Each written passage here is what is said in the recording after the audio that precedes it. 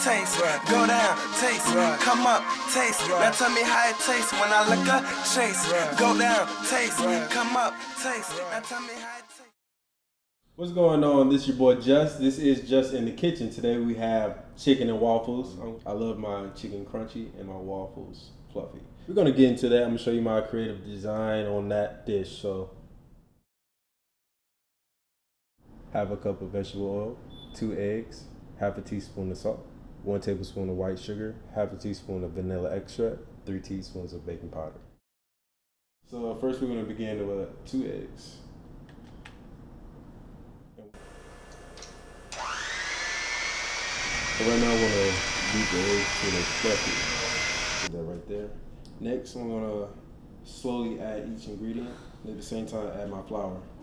So little by little. Hope it doesn't get too dirty.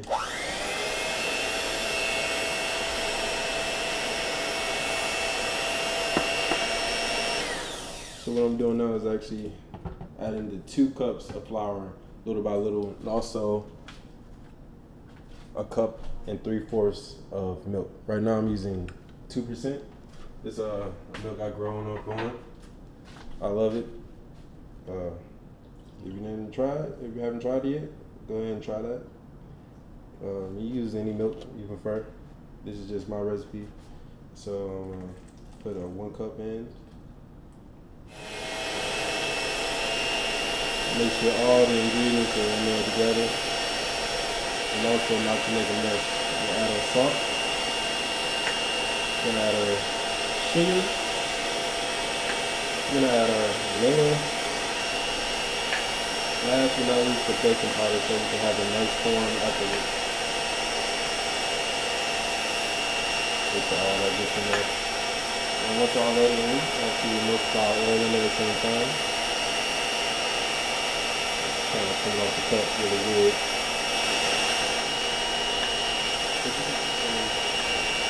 Right now we're trying to we're on a good consistency. So now we're gonna set this to the side. So we're gonna prep our chicken. So buttermilk, 3 to 4 tablespoons of salt. So right here I have 2 nice chicken breasts. I'm trying to trim as much fat off as possible. Then cut them into a decent sized strip. I think we can probably get 3 decent sizes out of this one. So good portions. We're gonna line them up and submerge it in buttermilk. Because I'm afraid it might dehydrate it too fast and take out all that flavor I need. So just sprinkle a little bit, kind of eye it. So I would say 6 strips, maybe 2 tablespoons of salt with the chicken submerged in the buttermilk. So now I'm gonna make my flour cornstarch mixture for the chicken, and what typically I do is a 2-to-1 ratio.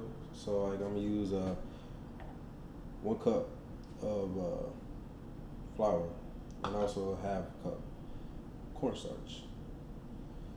So with that being said, I'm use the salt I had from the chicken. Put a little bit of that, and also sugar. I like to use sugar to support those sweet flavors once you add the waffle. So add a little salt and sugar to season my flour mixture. Let me see what happens. We're gonna go into the breading stage. So anytime you want to do chicken, I typically hour beforehand preheat either the oven or the oil ahead of time. So right now we're on 350. This ain't a fried addy, but it's a little, frying mechanism. After 30 minutes of marination, we're gonna take our chicken out, double bread it. So when I say double bread, I'm actually gonna take these out separately.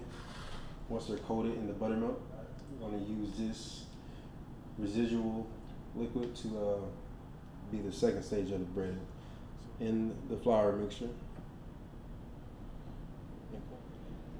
Put it back in the buttermilk, that second layer. You don't want to mess the first layer up, so be gentle with it.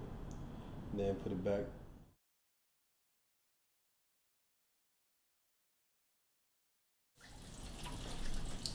Right now, this is around almost 2 liters of oil, vegetable oil I'm using. Throw this on top of that,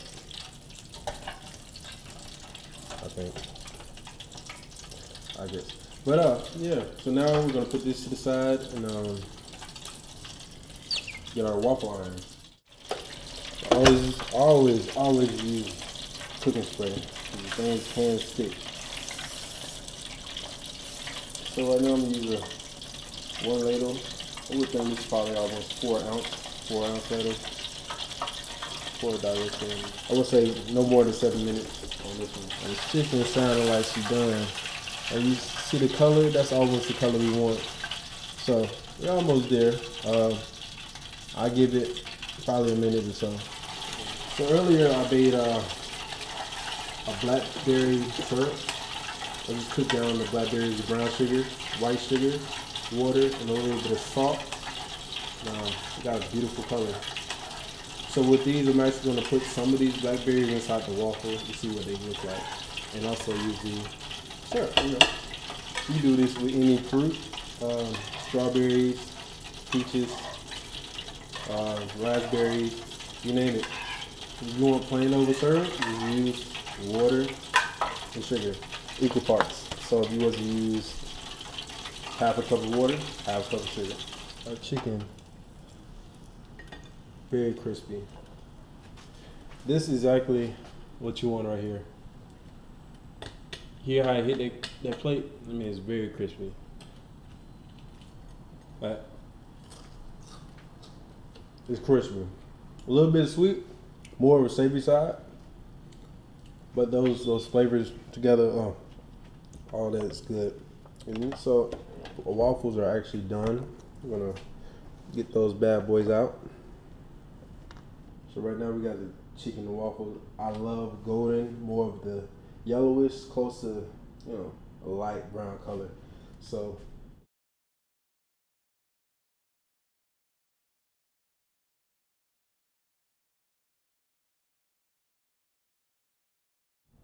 here we have different variations of the waffles you can do. We have a red velvet waffle, and also a waffle with the blackberries inside from the syrup we did earlier.